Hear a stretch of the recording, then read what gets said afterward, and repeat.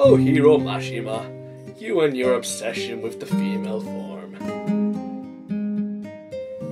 How delightfully purry. Oh, hello there. Didn't hear me set the camera up. I'm Matt Hancock. You may remember me from playing Devil's Advocate, the writer of Raiden Legacy, and Alice's Adventures Through the Glory Hole as Surprise Penis number 2. There's one thing I love, it's a good movie. Unfortunately, sometimes there's those little moments that seem to throw people off and just ruin their enjoyment of the experience.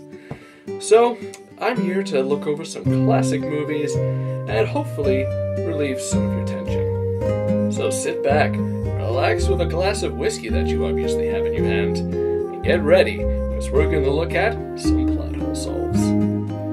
Why fly through the trench in Star Wars? You can just fly from above. It's a movie. Shut the hell up. How did people know that Kane said Rosebud if he was alone when he said it? It's a movie. Shut the hell up. Why didn't Jack share the door with Rose at the end of Titanic? I don't know. Maybe they could have taken turns.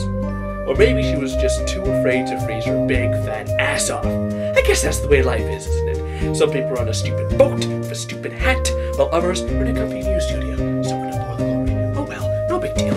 Hey look, it's the captain of the Maiden and the Mist. Let's talk to him, shall we? Come here, Phil. Come on, let's talk. How did Batman escape the bomb explosion in Dark Knight Rises? It's a movie. Shut the hell up. Why was Indiana Jones needed when the Nazis were going to be killed by the Ark of the Covenant anyway? Because then we wouldn't have a main character.